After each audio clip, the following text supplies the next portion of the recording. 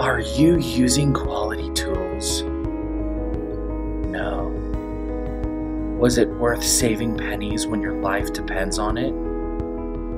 No. Is it hard to put on pants in the morning? Sometimes.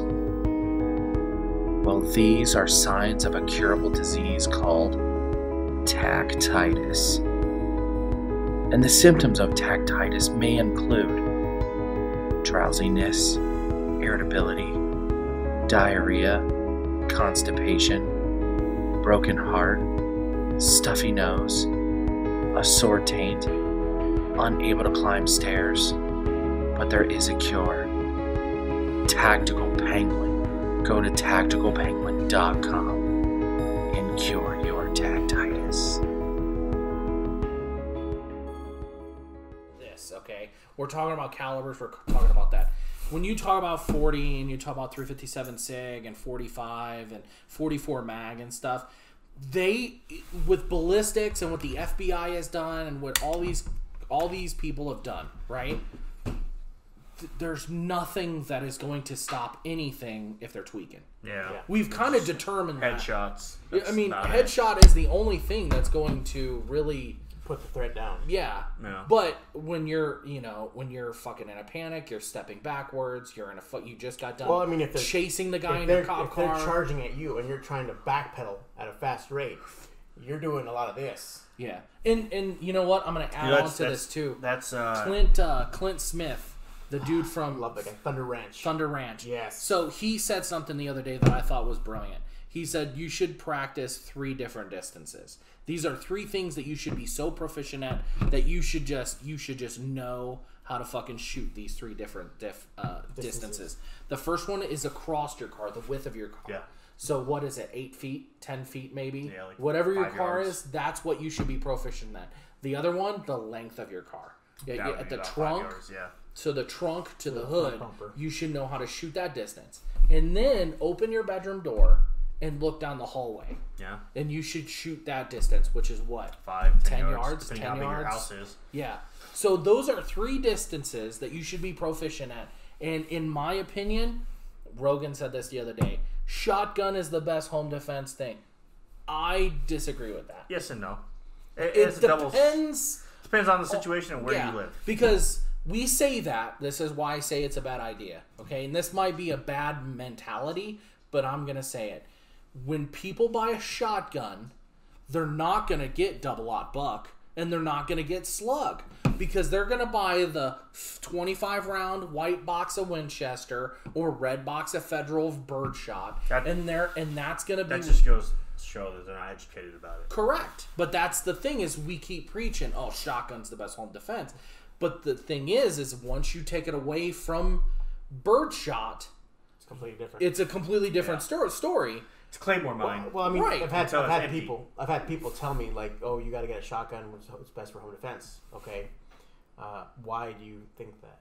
Because you don't even have to aim. You just point in that general direction. No, you got to aim. You got to aim. But the problem that's not right. The problem exactly. is if we know, point. that a 9mm Glock or whatever the cops are carrying right now, if you have a 9mm and you're shooting somebody at 5 yards and they keep coming to you and you put 14 or 13 rounds into their chest, their shoulders, their arms, and they're still coming at you, you think those little fucking 6mm BBs and a birdshot's gonna do something to you? No! We know. We've seen the scars of kids getting shot with birdshot on farms all through middle America. All the time. And it used to be a fucking thing where kids would be like, oh, this one stuck in me. Look right here. Look, honey, I still have a BB from when I was 16. It's a fucking old pastime to get shot with a shotgun on Iowa farms. Is that what they do over there? But the 9mm is such a multiversal round that I think that's where we should, like, steer people into. A lot of people come into the shop and be like, oh, I'm trying to get something for my daughter. She can't rack it. Fucking practice. Practice. You know, go get, I mean, I'm not a fan of the Smith & Wesson Easy pistols. They're super light and easy. Right. But I bet you the recoil is off the fucking chain. horrendous. Yeah. So I mean, get a Glock 19, get a Glock 17, start there, work your way out from there. I always tell people to grab a Glock and start there. Oh, I hate Glock. They're fanboys. Stop with the fanboy. It's a tool. It's a tool. It's a tool. It's a fucking... It's like Snap-on and Craftsman. Yes, it's just a tool. The problem with this tool is a lot of people found out that it's a great subcategory platform to start with. You know, you start here at this Ford or Chevy or whatever it is. We now know that Glock made aftermarket parts available. The third market is everywhere. The magazines is second to none because you can fucking buy a Second Amendment. You can buy Magpul. You can buy Glock Factory. You can buy anything for fucking Glock. I feel like I'm a Glock shill, but you fucking did it. You made... It's like the AR-15. If I was telling you to get something other than an AR-15 for a home defense, I'm an idiot. I mean, however, I have a CZ Scorpion for my wife that is a 9mm compact little carbine for if anything happens that's more than getting the Glock. You know, like if there's anything more than that, it's kind of like, you know, go get the Scorpion. It's a little bit longer. You have a red dot, 2 hands. You can get into the fucking car with it. You can get the fuck out of here. If I'm not there, you can get the fuck out of here with it. I'm not biased about it. I mean, I'll carry the 9. I got the 45. Carry the 45, but that's just my personal. I just like it. It's like the 45. It's like you like Nikes. I like Reeboks. Right. So this is. But I like the size of the round too. But I just wish. I like 45. I started on a 40. I went to a 45. See, 40. I hated 40. I freaking hated 40. I shot a 40 in a Smith & Wesson. A 40 Smith & Wesson. What is that? What's the shield based off of? The M&P. M&P shield. I bought one of those. First pistol I bought when I got out of the Army. I hated it. Well, like a week or two ago, I shot a 40 that was in this configuration, and it was great.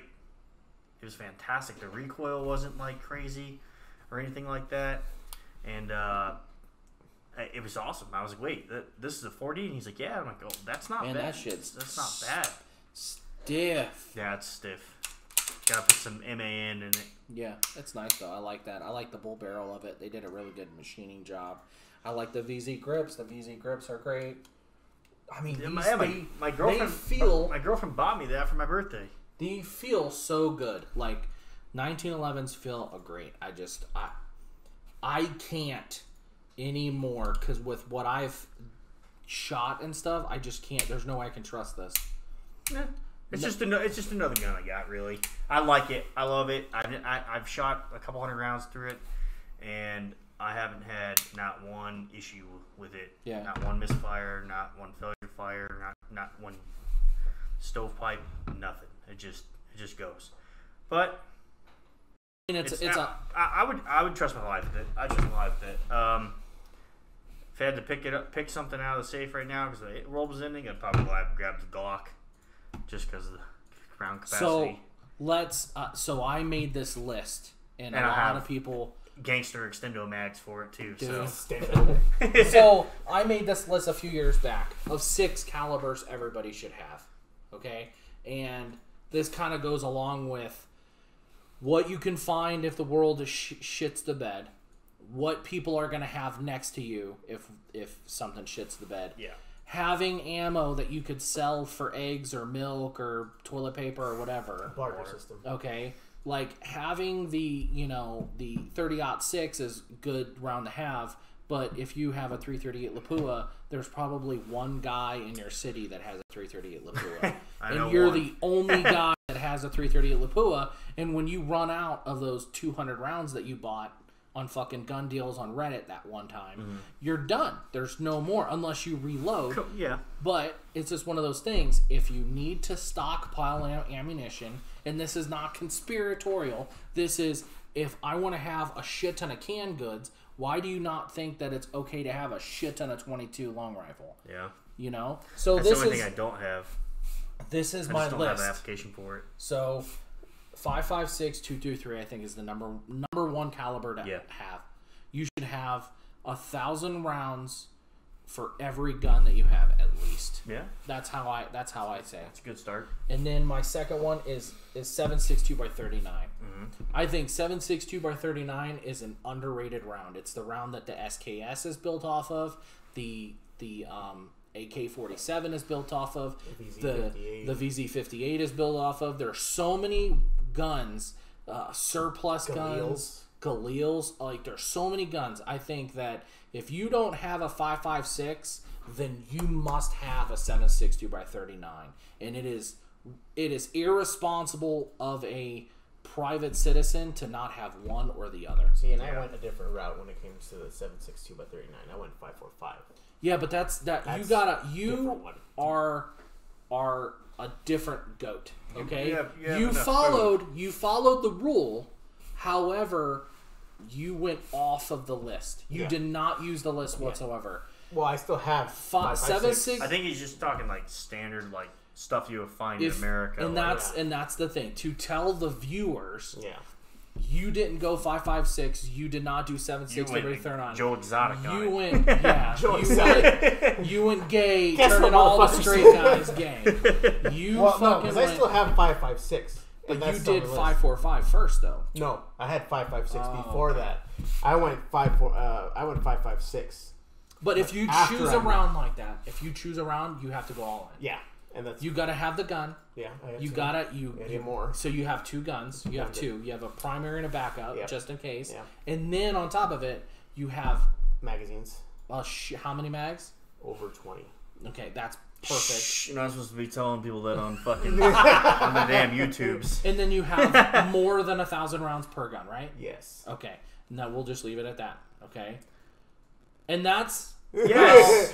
and that's how I suggest is if you're going to go all in a caliber that you are your own ammo resupply.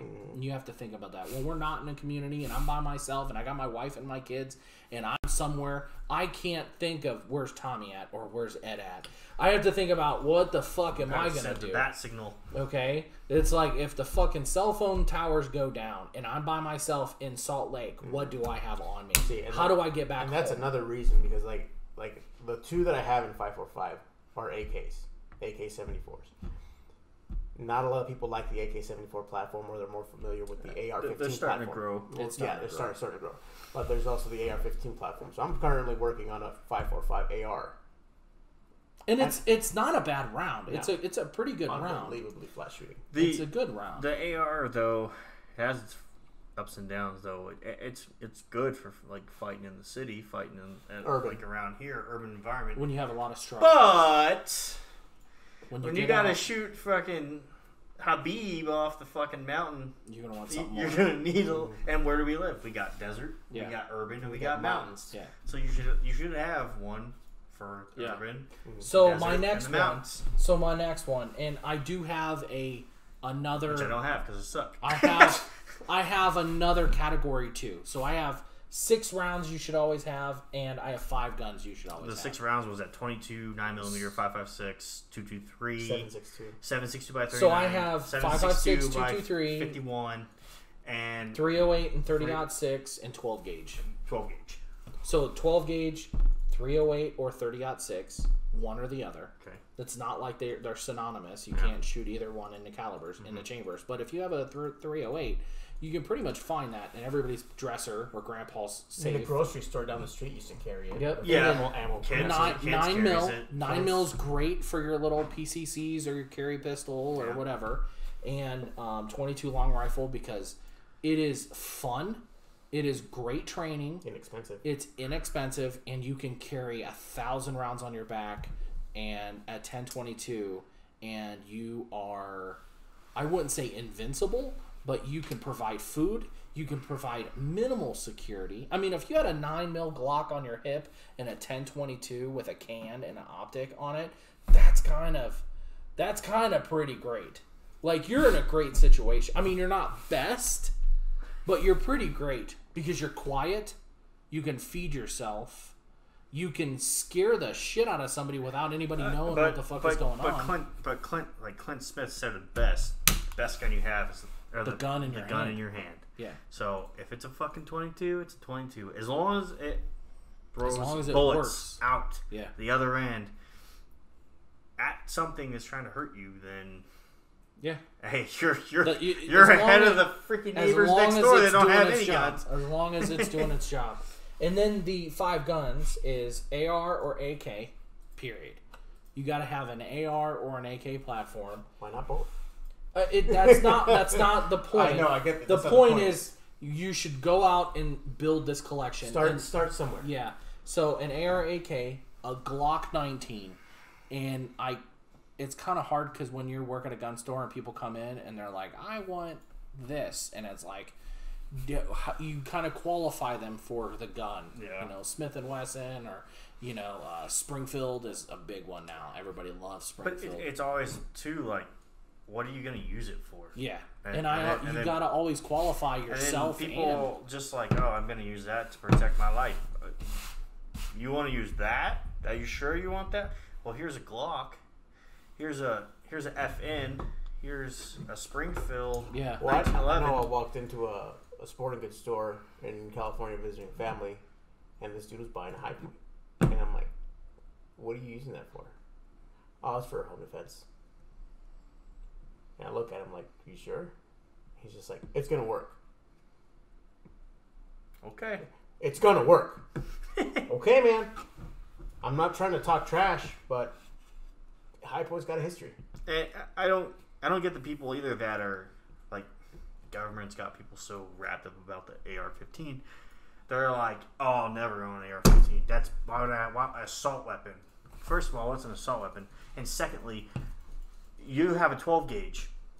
You have a 12 gauge, but you won't own an assault weapon or an AR-15. Well, I mean, You don't understand that shotgun, that 12 gauge with the right round in it, or the right slug, or the right load, will literally decapitate or incapitate Just somebody. like what Clint Smith is It'll gonna cut you in remove half. a- physically remove a chunk of shit and Jesus. throw that shit on the floor. But this AR-15, yeah, you have to shoot a dude like 5-10 times to get him to go down. Well, I mean, assault's depending on on the guy. the situation Assault- and the operator. assault's also a term that's been thrown around so much; it's lost so much of its meaning. Yeah. Yeah, Like, I mean, you can take a rock and put it in, An a assault burlap sack is- and just beat the shit out of somebody Yes. in the head with it. Yeah. That's assault. Yeah. Assault is an action. Yeah. Yeah. You know, it's a fucking verb. Assault. It's- But we're using a verb to describe something that's Yeah, this Not- is an assault pistol. If I shoot somebody with it, But then again, you can do the same thing with a hammer. It's an I assault could hammer. beat the hell out of you with Yeah. it, and I assaulted you with it. yeah, A stick. You can beat someone with a stick. A baseball bat. It's Yeah. a stick. it's ridiculous. It's an assault stick now. And then back to the 5 guns is I said a 1022. I say having a 1022 is not a bad thing. And right now, even like I'm a suppressor nerd, and even if you get a stock 1022, there's adapters that you can put to the front of them that adds threads to the gun, and you don't have to buy a barrel. It's $20, $15 on eBay, and you just add it to the thing, apply a set screw, and you can screw whatever muzzle device you want to your I 1022. am probably going to be the military fanboy here, but I don't have any application for 22 in my life. So I always buy stuff that either Larger I've caliber. used Yeah. in the military or somewhere in the world. But the if we military were- use it because it works. But like But we're the 1022, of course, yeah, you could use it for like a Survival. no shit situation, and that's all you have. Yeah, it'll work. But I always try to buy stuff that is designed specifically. But if we're gonna go for have fun, that if we're gonna application. go Yeah, camping, yeah, if we're gonna go camping, we're gonna go have fun. We have kids or whatever. yeah, 22. We could take a 12-pack of sodas and stack them up in pyramids and shoot all day Right. and have fun. And like the whole thing is, Yeah, you're yes, still it's getting about some type of protection. training value You're out of it. training. You're learning. Everybody's learning about Yeah. safety and stuff like that. I think personally, a 1022 is such a good tool because it can protect your property from varmints and pests and shit like that. You don't want to pull out the 5.56 to fucking plop a goddamn beaver that's chewing down a tree. I will.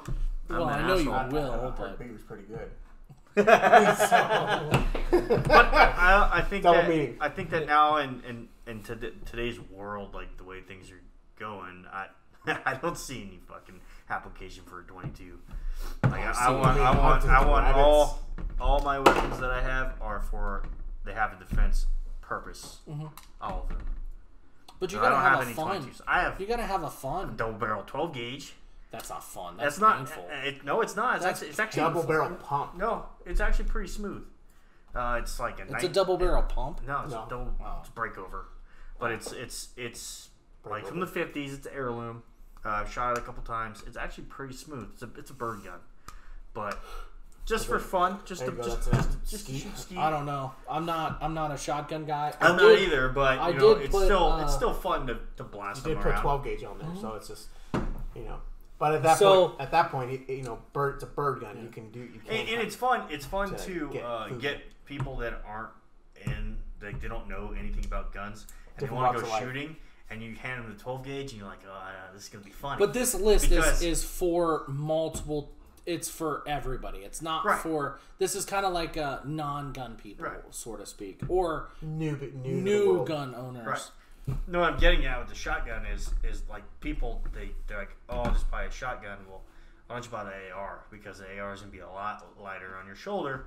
And then you take somebody that's never shot a gun before, and they're like, yeah, they said to get a 12 gauge shotgun. You hand them a 12 gauge shotgun. Oh man, And, you'll dislocate and the watch them shoulder. break their shoulder. Break It's the like, collarbone. and then you let them shoot the AR. They're like, Why did I get want that this? shotgun? Yeah. It's I mean- harder to shoot. I always like It's to hard take to people aim. Who's who've that never sound like? shot anything and give them a 22 and let them plink with it, and they're like, "Oh my god, really?" Like my mother-in-law, she's not guns at all, and she's got 3 daughters, and I took all of them out, and you know, father-in-law and everybody, we took our 22s, and I shot them with out cans, and we had hearing protection and safety glasses and stuff off, and I was like, okay, so here's now this other one that has a suppressor on it. It's got a red dot, but it's the same caliber. But this gun looks scary. And so they all took it and they all shot it. And it was all quiet and it was all neat and nice and everybody was having a great time. And then the next time we went out, we took our ARs and our 9mm. And they were more willing to go to the next chapter of that book with 22. And as a military person, people come to you because they look at for wisdom. And if you have a 22 and you're like, oh, okay, you've never shot before, and you take them out there with a 10-22 and they shoot some cans and stuff, and you teach them about safety. It's perfect. Just a little you know, starter gun. It's a little starter gun. And that's why I recommend even you should have a 10-22 or a 22 compact. And I think that there might be more utilitarian uses for a 22 pistol versus a 22 rifle. Yeah. Because if you have a 22 pistol, you can dispatch rats and snakes and shit with a 22 pistol more. But I mean, a Ruger 10-22, you can still go out 50 yards or even 100 now with the barrels that they're doing now. But I've even seen people are putting those like binary triggers on them things. and it dude, just they spits. are amazing. Yeah, that's a goal. That's a goal. But so the next gun, which is funny because you brought this over, I put Remington 700, and I kind of have a love-hate relationship with Remington with all the political bullshit that they've got going on. But my problem with not having a long-distance gun is I always say that's the food caliber.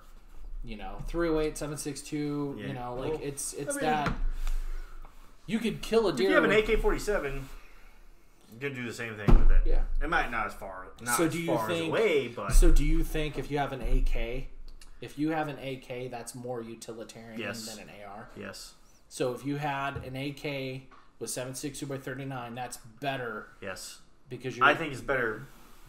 Ballistically, I mean, it might not be a better weapon system. I mean, that's a different argument. it's But preference. the round, the cartridge size. Think about it.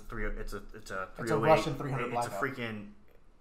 that's really what it is. It's a 308. So a 308 will put down just about any large game in the United States And it's fast too. or North America. It's a fast round. So if you got the AK, you can knock out freaking any animal basically in North America, and then you still have a firing rifle. So it has 2 applications. You can hunt with it, and I've even seen videos of dudes in Russia hunting with AKs and knocking out elk. I mean, you can get a wild boar with it. I mean, that's pretty easy. So if you can get an AK, then I mean, hey, you can. It's a very versatile weapon. And then I put on it is Remington 870, but I'm going to throw the Mossberg 590 out there too. So One or the other. I would say that though having a shotgun is, I'm not a shotgun guy. Nah, me neither. I'm not into it. It's the last gun. Like I would probably grab my 10-22 over a shotgun if I had to go out. Oh no, I'm taking your kneecaps out. I'll pick up the 12 gauge. Your pelvis is gone. I don't care. If you're trying to hurt me and the 12 gauge is right there and the 10-22, I'm getting the 12 gauge and you're regretting it. No, I'm saying if I had to go out into the woods, if I had to go out into the wilderness. Shotgun. I'd take the shotgun. Really? Yeah. Because I would think that it'd take out a bear. 22 I won't. guess you're right. Yeah. You're right. I mean, there's also different... I mean, you might take out a bear with 22. You might get also- lucky. But you're going to have to fucking have a taller tree and fucking... You're gonna Hugh Glass your ass. Yeah. You know, fucking the Revenant. Yeah. fucked by the Even bear. a shotgun is a nice... Well, a 12 gauge there's shotgun's also- a good utilitarian... It is. Whatever the word is. Because it's bird. It's, I mean, with a slug, you can do deer and elk and shit with a slug. You can... Bear, you could do it with it. Birdshot, you can get any fucking bird with it. Mice, squirrels. Deer. You also have the combination firearms. The one that's got a shotgun. That's a... See, I'm The not a fan of those, that. those are weird. I'm Those not are weird. a fan of that. I know they're weird. And they're it's got a shotgun. It's gonna be got good. 2 rifle cartridges, and then it's got a 22. It's a Or in revolver, some it's a cases- revolver, right? No. Are you talking about the slug inserts? The little No. inserts? It's actual. They'll have 3 barrels or 4 barrels in some cases. Oh, the Where it's survival gun. yeah, it's a combination It's a gun. single shot. Yeah, well, there's the M6 Break open. Scouts. There's Yeah. the M6 Scout that the Air Force had way back in the when. 80s. And the M6 was a 22 Win Mag on top, and then a 410 on top, and a 22 Win Magnum on the bottom. And then you open the stock. It was actually sheet metal except for the barrels. Yeah. And you open the stock, and it had all the ammo lined up inside of it. So you can have the 410s here. But there's some that have it's the bottom barrel is a shotgun 12 gauge, and then it'll have 223 or whatever other calibers you want, and then a 22 up top. See, I'm not a And fan of it's that weird. just for the fact that one of them's going to be accurate and the other ones aren't. Yeah. And if I only have 25 rounds of whatever, even if it's just a handful of shit, Yeah. I would rather take 25 rounds of one caliber that I'm going to be accurate with than 25 rounds that only 7 of them I'm going to be accurate with, and all the rest are just going to be like luck. Yeah. You know, I would rather take a fucking single shot 223 handy rifle with a box of shells than take something that have 3 boxes of shells. And I'd rather be more accurate. That's one of those things. Like, One thing I get asked the most, usually about Cerakote, is Cerakote worth it? Yes, absolutely. Why? It's beneficial in the way it provides and enhances physical components, such as improving the wear and tear over time. It also provides abrasion, corrosion, and chemical resistance on your gear. It will improve the longevity of your equipment. So go ahead and check out TacticalPenguin.com, Utah's premier certified Cerakote applicator. And if you're local, come by the shop. We're located at 860 West Riverdale Road, Suite D7, Riverdale, Utah.